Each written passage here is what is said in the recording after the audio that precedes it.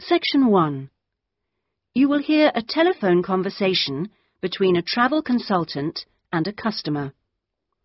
First, you have some time to look at questions 1 to 4.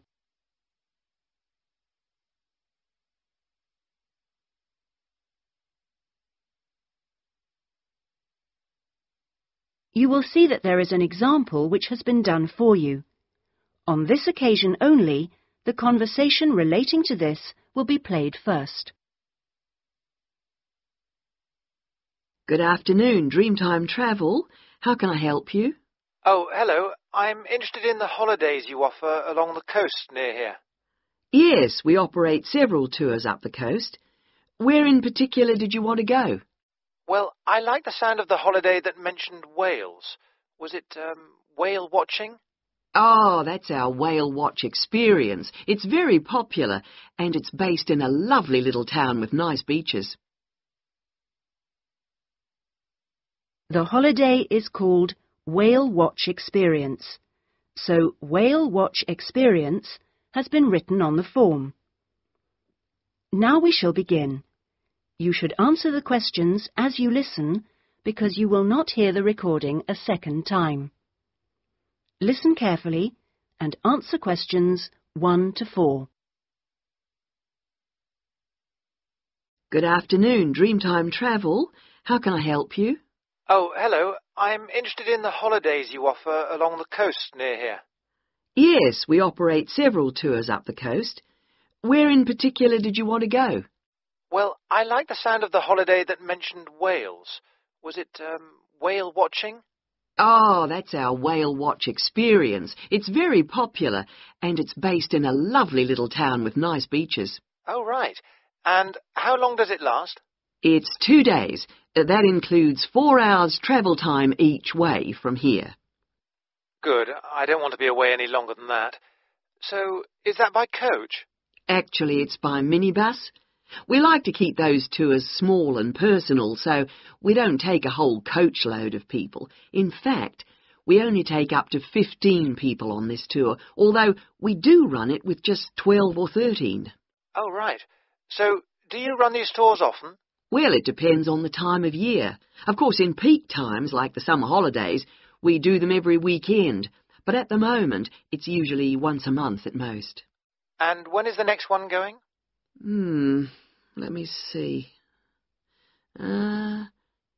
There's one in 3 weeks' time, which is April the 18th, and then we don't have another one until June the 2nd. All right. And is April a good time to go? Pretty good, though the really good time is later in the year. I have to say, though, that the whale sighting is only one of the many things offered. Really? Yes, the hotel itself where you stay has great facilities. It's called the Palisades. The Paris what? No, it's actually the Palisades. Palllisades. It's right on the main beach there. Oh, I see. All of the rooms have nice views, and the food is really good there too. Oh, right. Before you hear the rest of the conversation, you have some time to look at questions 5 to 10.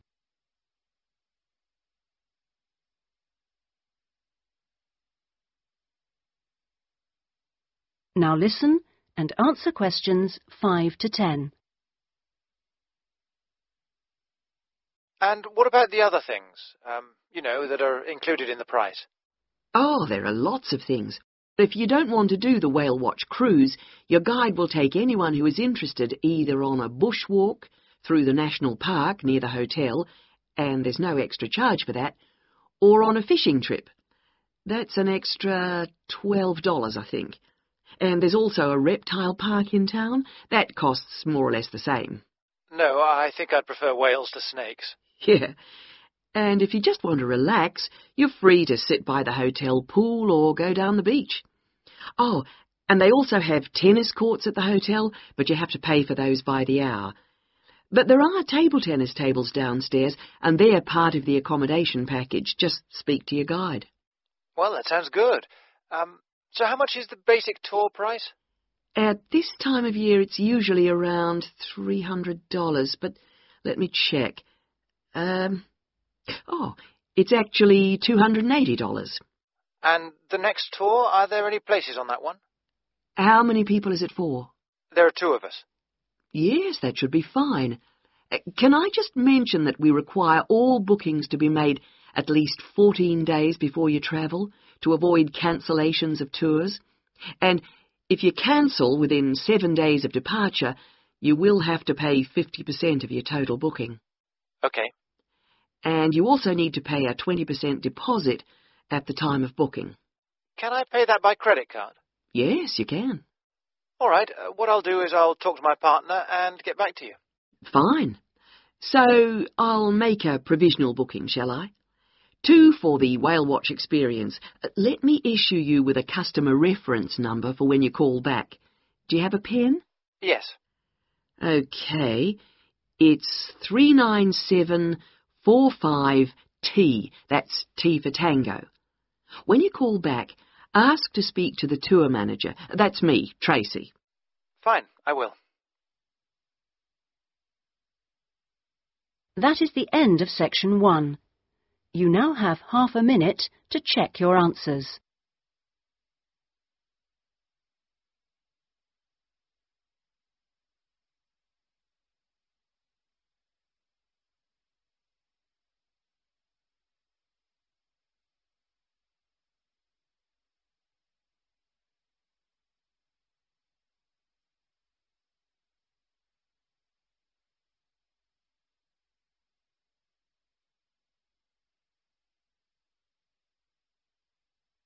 Now turn to Section 2.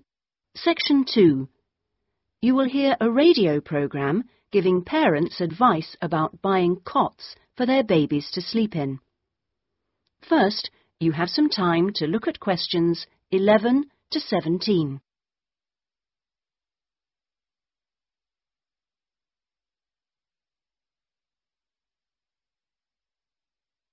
Now listen carefully and answer questions 11 to 17. Hello and welcome to today's Buyer Beware program, where we give you some tips on how to spend your money wisely. Now, in today's show, we're looking at beds for children and babies. Let's start by looking at baby cots. That's for children of up to 3 years old. We tested 3 different cots, all in the budget price range, and as usual, we will feature the good points, the problems, and our verdict. The first cot we looked at was by BabySafe, and it had several good points to recommend it. Our testers liked the fact that it had 4 wheels, so it was easy to move around. The only slight problems with this cot were that it had no brakes, but they didn't think that mattered too much. At first they were a bit concerned about the side bar because they felt babies could trap their fingers in it. But our testers felt that this was unlikely to happen, so they've given this one a verdict of satisfactory. The next cot was by Choice Cots, and this time our testers were pleased to find a cot which is simple to put together, unlike others we looked at. On the minus side, our testers did not like the fact that the side of the cot did not drop down, making it difficult to pick up newborn babies. However, the real problem with this cot was the space between the bars. Our testers found they were too wide and a baby could easily trap his head. We felt this was a real safety hazard, and so we've labelled this one dangerous, I'm afraid. Before you hear the rest of the programme, you have some time to look at questions 18 to 20.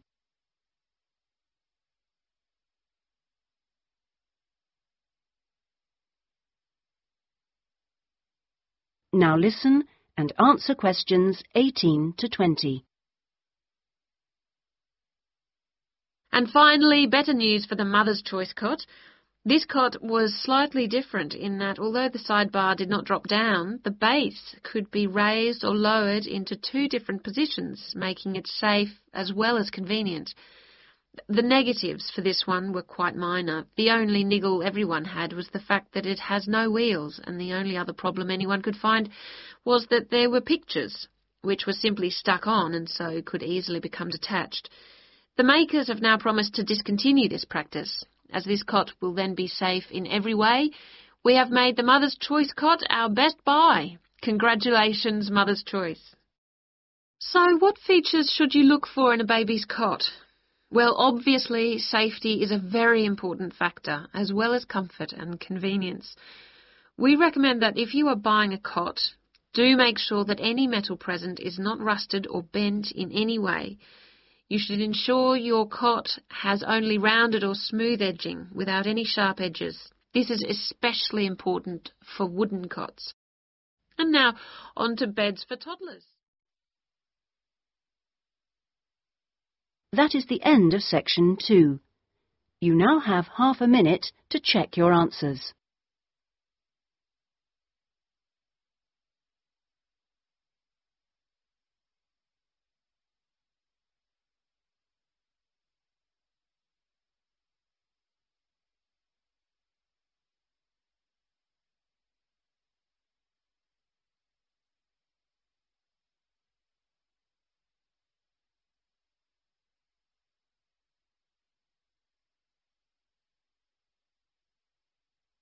Now turn to section 3. Section 3. You will hear a conversation between a student, Andrew, and a student advisor, Monica, about a diploma course. First, you have some time to look at questions 21 to 25.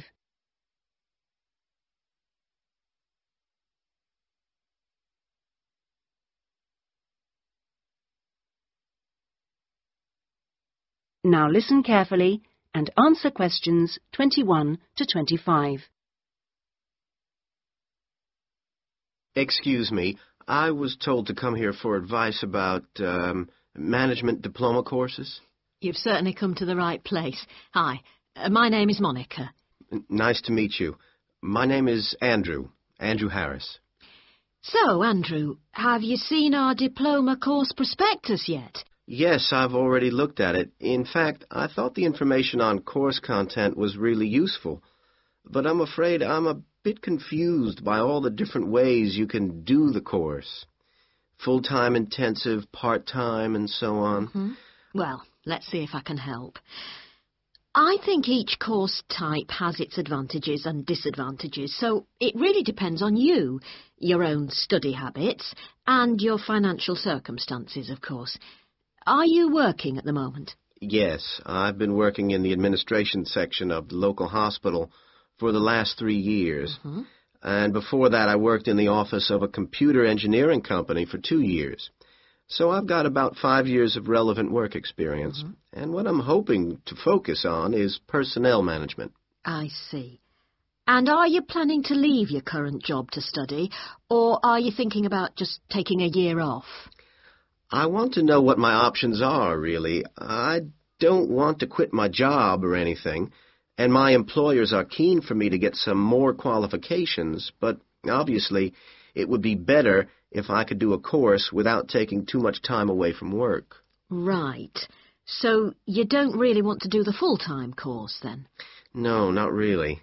It's also a question of finances. You see, my office have agreed to pay the cost of the course itself, but I would have to take unpaid leave if I want to study full-time, and, well, I don't think I could afford to support myself with no salary for a whole year. Okay. Well, you have two other possibilities. You could either do the part-time course, that would be over 2 years, and you wouldn't have to take any time off work, or you could do what we call a modular course. You could do that in 18 months if you wanted, or longer. It's quite flexible, and it would be up to you. So what does the part-time course involve? For that, you would join an evening class and have a lecture twice a week. Then you'd have to attend a seminar or discussion workshop 1 weekend a month. What kind of coursework would I have to do? Well, it's a mixture. You'd be expected to write an essay each month, which counts towards your final assessment. You have a case study to do by the end of the course, which might involve doing a survey or something like that. And also you need to hand in a short report every 4 weeks. So that's quite a lot of work then, on top of working every day. It sounds like a lot of studying. and really tiring. Yeah, you certainly wouldn't have much free time. Before you hear the rest of the conversation, you have some time to look at questions 26 to 30.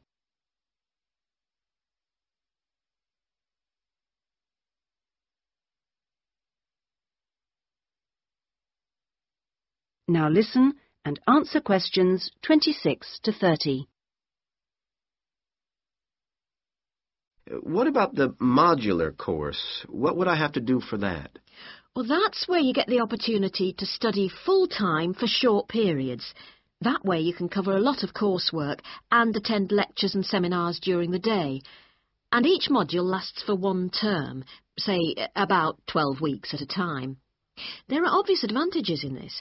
The main one being that you can study in a much more intensive way, which suits some people much better. And how many of these modules would I have to do to get the diploma? The current programme is 2 modules, and then you have to choose a topic to work in more depth. But you can base that on your job, and so you don't need to be away from the office. And how long it takes is up to you. The important thing is that you don't have to study and work. You can focus on one thing at a time. Yes, I can see that. It certainly sounds attractive. It would be more expensive, though. I mean, I'd have to support myself without pay for each module. That's true, so that might be a problem for you. Look, why don't you talk this over with your employers and then come back? That is the end of section 3. You now have half a minute to check your answers.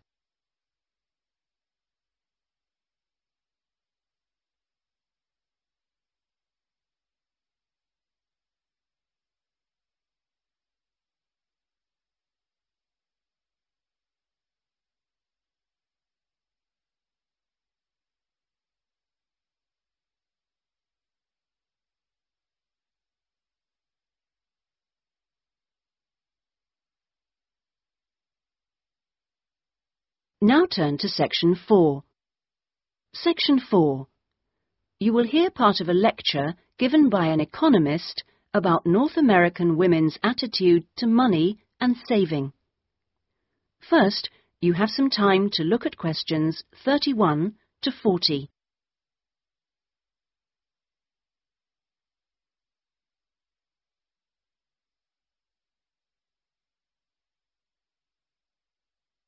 Now listen carefully and answer questions 31 to 40. Okay, so we've been looking at the attitudes of various social and cultural groups towards the management of their personal finances, how important they feel it is to save money, and what they save their money for. One aspect that we haven't yet considered is gender. So if we consider gender issues, we're basically asking whether men and women have different attitudes towards saving money, and whether they save money for different things. Back in 1928, the British writer George Bernard Shaw wrote in his Intelligent Women's Guide to Socialism and Capitalism that a man is supposed to understand politics, economics, and finance, and is therefore unwilling to accept essential instruction. He also said, a woman, having fewer pretensions, is far more willing to learn. Now, though these days people might question a lot of the assumptions contained in those statements, recent research does suggest that there are some quite fundamental differences between men and women in their attitudes to economic matters. Let's look at what men and women actually save for. Research studies of women in North America have found that women are far more likely to save for their children's education, and they are also more likely to save up in order to buy a house one day. The same studies have found that men, on the other hand, tend to save for a car, which, by the way, takes a surprisingly large amount of the household budget in North America. But the other main priority for men when saving money is their retirement. When they're earning, they're far more likely to put money aside for their old age than women are. Now, this is rather disturbing, because, in fact, the need for women to save for their old age is far greater than for men. Let's consider this for a moment. To start with, it is a fact that throughout the world, women are likely to live many years longer than men, so they need money to support them during this time. Since women are likely to be the ones left without a partner in old age, they may therefore have to pay for nursing care, because they don't have a spouse to look after them. Furthermore, the high divorce rates in North America are creating a poverty cycle for women. It is the divorced women who will most often have to look after the children, and thus they need more money to look after not just themselves, but others.